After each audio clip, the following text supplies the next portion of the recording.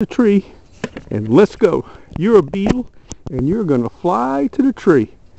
Now, beetles don't fly very straight, and they don't see very well. So he sees that black thing over here that smells like a tree, and he says, yum, yum, I'm going to get me a tree. Flies and flies, and you see that little white bag? That's the stuff that smells like a tree. So he flies and flies, and he's going to the tree that he can smell, and boom, he runs into it. And his little feet can't grab this because it's not really a tree.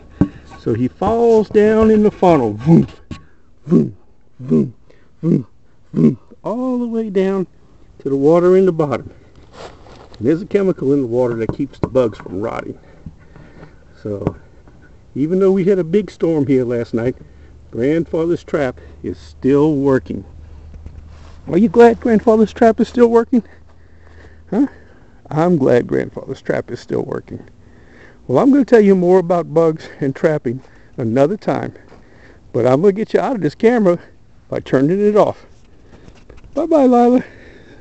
See you soon.